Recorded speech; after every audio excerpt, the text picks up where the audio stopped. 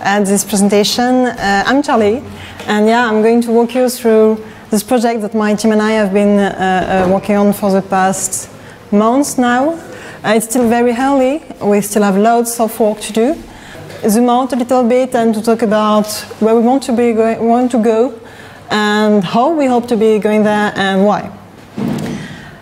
I'm very interested in any feedback that you could have about the project, the utility of the project. So either at the end of the presentation or after the conference, please don't stay to come and talk to me with me about it. Well, the project originally came from my first company. That was a consumer apps that still is actually localizing cultural content. And at some point in the history of the company, we wanted to implement 3D maps. Okay, so we weren't really geospatial developers. We were a small team, but we thought, yeah, how hard could it be? And we had like this inspo board, you know, with the experience of Pokemon Go, and you may recognize the Zenly and the recent Apple Maps.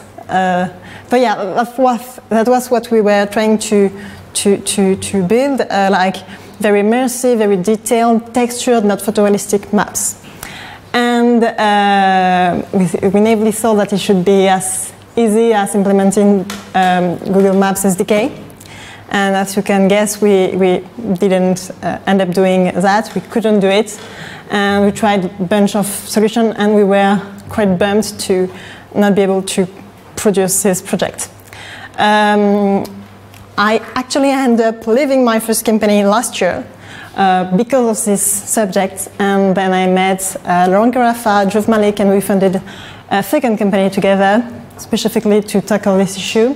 So yeah, Laurent is a researcher. 3D surface reconstruction is from the French Institute of Geographic Information, and Jove is a cryptographic and cloud engineer. Together we wanted to bridge the gap between, on one side, the huge amount of geospatial data, especially point clouds, that are collected by sensors every day on the world, and on the other side, like developers like we were ourselves that are not very specialized, but just want to consume data to produce pretty 3D maps. At the time, mainly for customer use case, but yeah, it changed after that. Just before diving into the project, I want to do a quick overview of our development principle. It might not be very clear right now, but it should make more sense as the presentation progresses. So we're working with decentralized project. It's a decentralized protocol, actually. It would just mean that the code, the data, the infrastructure, it's not going to be controlled by a single actors. That's very important to us, and it resonates with the idea of public goods, of geo-commons, of something that everybody can contribute to and consume and benefit from. The second principle, permissionless, is pretty much an echo of the first one. It just means that anyone that has the relevant resources can provide them to the project, and anyone can consume the data. It's not always welcomed by cities or public institutions that would like to keep control of the information, but that's something we're working on with them. Terminator-like, it's not, I promise.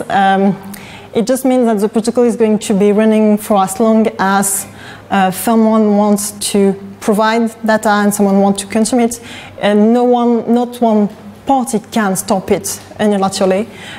It's working on blockchain. We'll see what's that like later. So, yeah, as long as someone in the world is running the blockchain, it's not going to disappear.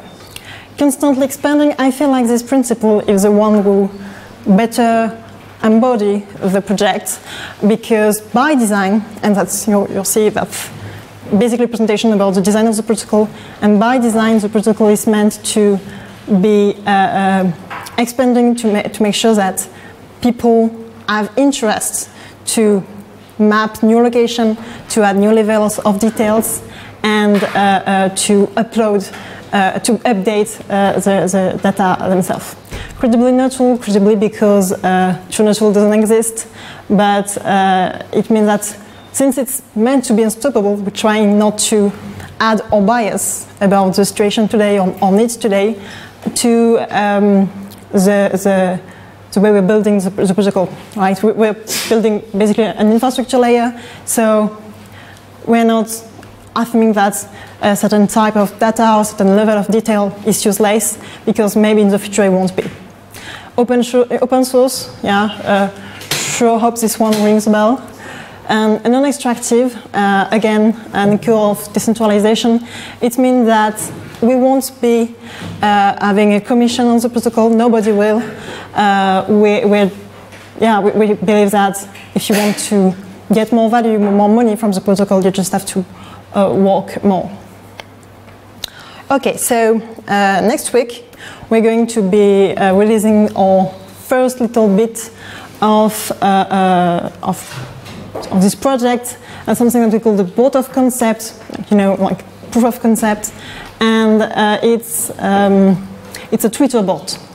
And this Twitter bot whose mission is to mesh point cloud, like you can see here. That's a LiDAR point cloud. LiDAR, if you haven't heard of it, is a remote sensing technology that produces point cloud of the shape of an object with a light rays. And here it's a LiDAR that it's a point cloud collection that's being collected by, again, the French Institute of Geographic Information.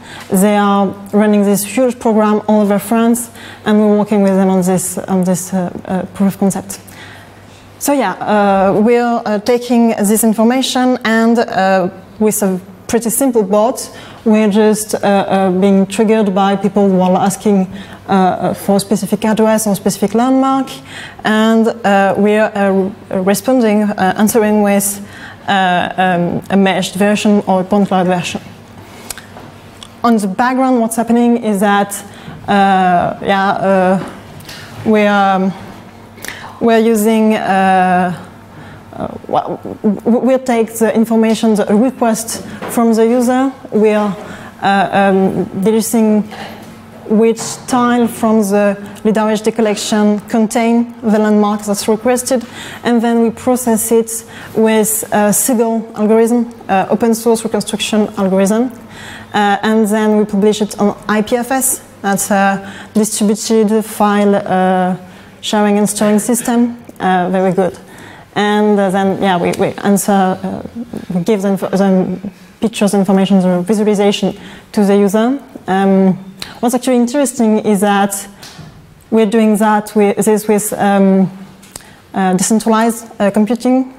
You can see, I don't know if you can see it, but we're using Bacalao. It's very early, very interesting project for decentralized computing. It's built by the same teams that have built IPFS and Filecoin, so we're pretty bullish on this project. And yeah, it's a big part of what we're trying to do. So yeah, that's first part of the project. A bot, that's nice, but it's limited by the fact that we're only using the point cloud from LiDAR HD, from IGN. The next step for us was to find this way to attract information from a very important range of partners. And that's what we're going to be doing with the second part, that's a protocol. So the protocol that's called Circum is meant to gather geospatial data from a lot of persons, and it has a value repartition mechanism that basically we say it ensures that the people that contribute have their interests respected in the usage of the end product. So they contribute data, we use algorithm to merge a single map at the best map we can do at time t, and they have usage rights for this. They can sell this usage rights. So basically when we say respecting their interest, it means either money or usage. We're using blockchain, as I said, especially tokens, to represent the value that's circulating between the partners. I won't talk long about blockchain, that's just the technology that's useful for us, and it allows two things, that is decentralization and a trustless way of interacting with other people, and you'll see that decentralization and trust are a big issue for this project. So, okay, how it works. Let's say that Paris municipality have some datasets, some LiDAR dataset, and they're going to provide it to the protocol. Immediately, the protocol will award token in proportion of the works that have been done by the partner. And if another actors, let's say their dear friend from the regional council, want to consume Paris data or someone else's data, they will need token. Okay? So they can buy it, they can exchange it for something else, or they can provide data themselves, you know, because they're going to get token as a reward. An important point is that these tokens are fungibles. Yeah, you may have heard of the evil twin of fungible tokens and non-fungible tokens, but yeah, these tokens are equal to any other token. So if I produce data from here in Prizren, the token that I will earn will allow me to access data anywhere in the world. Because yeah, I forgot to say it, but the single utility of this token is that it allows its owner to consume a certain amount of requests, of uploads from the protocol. So yeah, now that all data consumer, regional council have the token, they can access the data, consume it, and the token get destroyed in the process. It's an important part because it balances the market. You know? The more value is provided and the more value is on the protocol, the more token is circulating. Obviously, someone who produce data can also be a data consumer. In this case, IGN would produce data, get token, and then consume the data that after it has been augmented by others providers, others partners. And I said in the first part that we're using decentralized computing. Actually, the protocol we're going to need a whole lot of resources, algorithms, storage, human arbitration, data and computing power, and all of these resources are going to be provided by decentralized actors. And the actors are going to be rewarded by tokens like we just saw.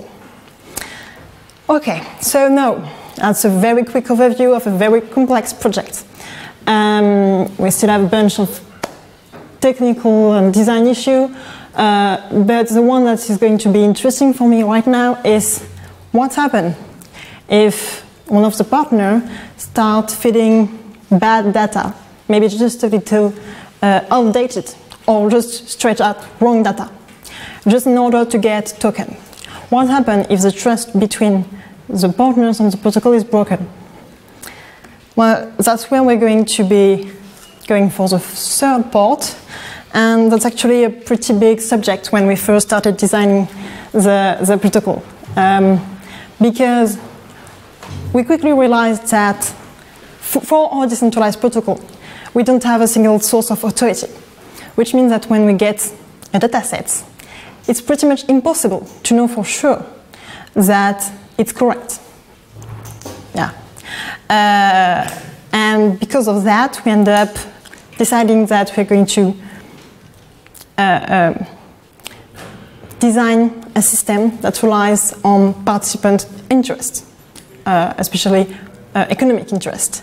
And we're using two mechanisms that are the proof of stake and the reputation score. Let's see how it's works. Before being able to contribute anything on the protocol, data provider will have to stake data, which means that he will have to buy tokens and then to lock them on a specific contract on the platform to ensure the protocol against unfaithfulness. Okay? So here he starts contributing, there is stake out there, and then after some time, the protocol is going to be scoring badly the data that is provided by the data provider. Because that's what we are able to do. We can't know when someone gives us data. We can know at face value if it's right or wrong, but after some time, we can say, oh, that's weird. Other people that are providing data at the same place, they aren't agreeing with you. Or, oh, this is weird. We're able to see patterns in the way you contribute, or patterns in the type of data that you're providing. And these patterns make us think that it's not very good data. So yeah, we're scoring badly the data that you produce, and it's lowered your reputation score. And when your reputation score gets below a certain threshold, your stake gets destroyed. We call it slashed.